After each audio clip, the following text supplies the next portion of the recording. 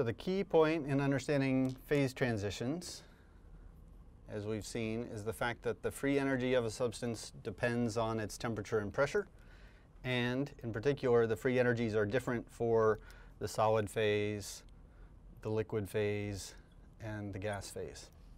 And at any particular temperature and pressure, one of these may be lower than the others, and that'll be the most stable phase. Sometimes two of them are equal, and the two phases can coexist.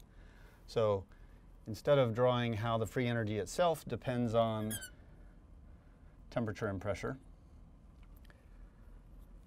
let's take a different approach, and at each value of temperature and pressure, we can quantify whether it's the solid or the liquid or the gas that has the lower free energy than the others. So for example, let's say we take a set of conditions that are quite familiar, room temperature and room pressure, and let's say we want to talk about water, H2O. If we have water present in this room at a temperature of 298 Kelvin and a pressure of 1 atmosphere, the free energy of the liquid phase is going to be lower than the free energy of the gas or the free energy of the solid, and that's why liquid water is the stable phase at room temperature. So at 298 Kelvin and 1 atmosphere, I'll put a point on that diagram, and I'll just label that point and say under those conditions, the liquid phase is more stable. I, in principle, could calculate the free energy of the solid, the free energy of the gas.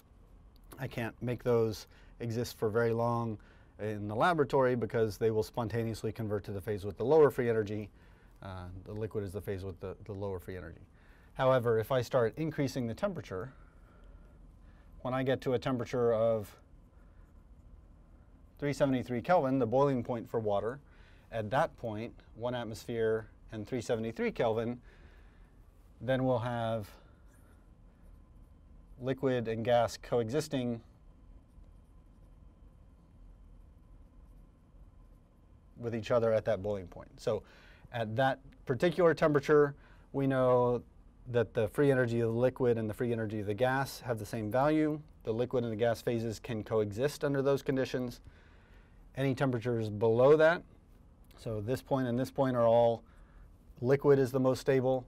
At this point, I can have liquid coexisting with gas. At any temperatures hotter than 373 Kelvin, then the gas is the most stable phase under those conditions.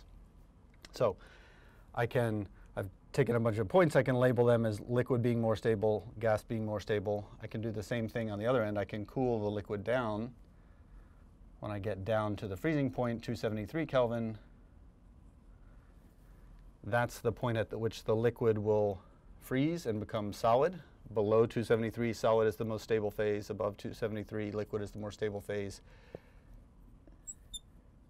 At 273, we have solid and liquid coexisting with each other at that phase. So that's all at 1 atmosphere, and that, just to make a connection to what we've done previously,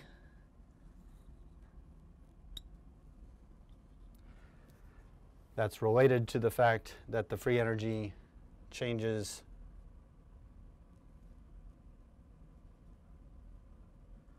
so liquid, solid, gas.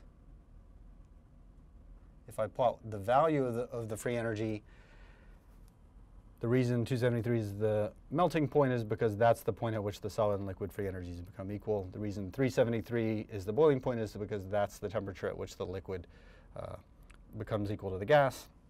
So those two diagrams are connected to one another. The same transition points on the free energy diagrams occur at the same place on this diagram. This diagram that we're building is something we'll call a phase diagram, because on this upper diagram, we're no longer interested in the value of G. I don't care whether it's large or small, very large or moderately large. All I care about is which one is larger than the other. So in this range of temperatures, the liquid is lower than the solid and the gas, so I label these points as liquid. All I care about is which phase is lower in free energy than the others. If I draw a curve like this, at a different pressure, as we've seen, if I were to do it at higher pressure, the boiling point will have increased. So at larger pressures, the temperature at which I have coexistence is at a larger boiling point. So when I increase the pressure, I also increase the boiling point.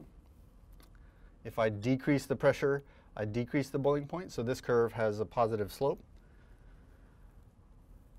The liquid-solid coexistence curve also has a slope, but it's quite steep. So this, we'll focus on this curve at first. So this curve, if I continue decreasing the pressure, the boiling point will decrease.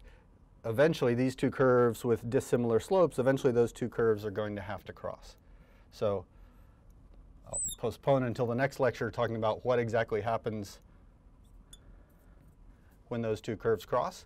But for now, we've got the general shape of this phase diagram, which is that there's a region of the phase diagram where the solid is the most stable phase. There's a region of the phase diagram where the liquid is the most stable phase. And there's a region of the phase diagram where the gas is the most stable phase. And these, any coordinates, if I give you a temperature and a pressure, you can find what portion of the phase diagram we're in, and that will allow you to make a prediction of whether the substance will exist as a solid or a liquid or a gas under those conditions.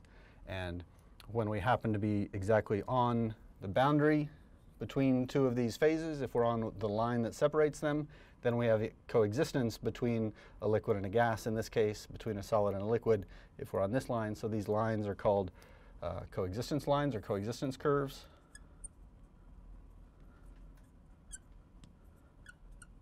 So I'll call that a phase coexistence curve because that is the line along which we're allowed to have coexistence between the solid and liquid phase or the liquid and the gas phase.